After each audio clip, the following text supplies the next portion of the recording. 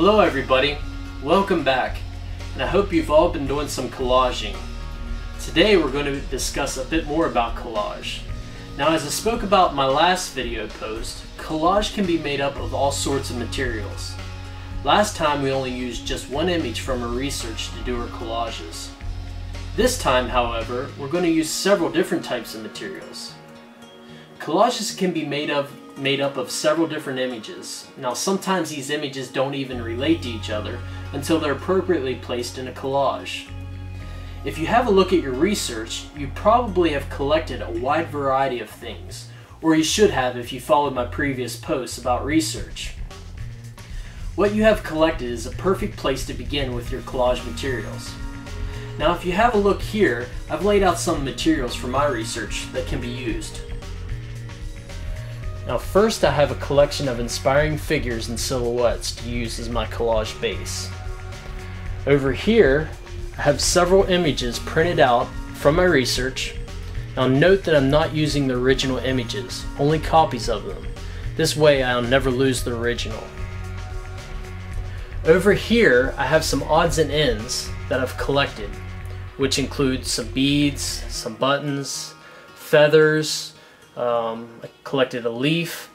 All these things I collected while I was looking for things inspired by butterflies and moths. I also collected some fabric swatches here, and I included some textile development exercises as well.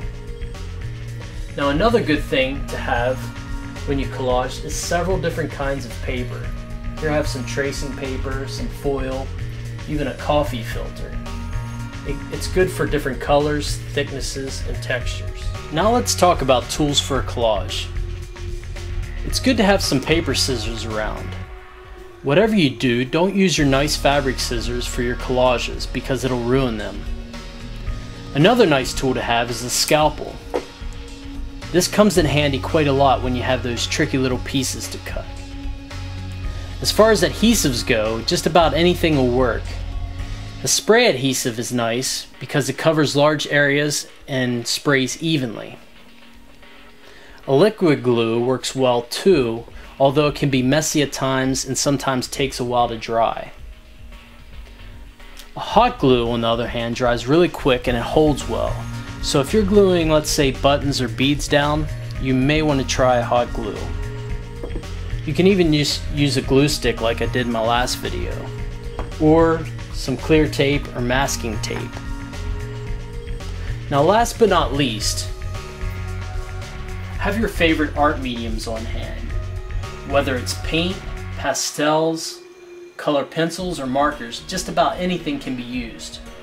Now, you can use these over top your collages to accentuate or give detail to certain areas. Okay, now that we've talked about materials and tools, let's have a look at a collage in progress using the different types of materials that I spoke about. As you can see, I started this collage like our last one. I have a figure cut out. I mounted it on thicker paper because I decided to do some stitching on top. As you can see, the stitching's holding on the fabric. I use this fabric and my image of my moth underneath and begin to layer the images together. From here, I can continue to collage by adding more images. For instance, this piece of a wing, I use my scalpel to cut away parts of the image to accentuate the veins of the wing.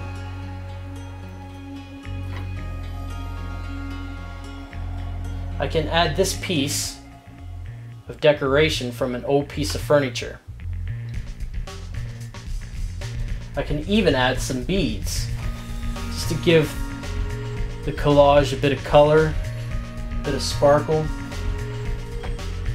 Now, if I was placing these on the collage, I may want to use my hot glue gun to fasten them down.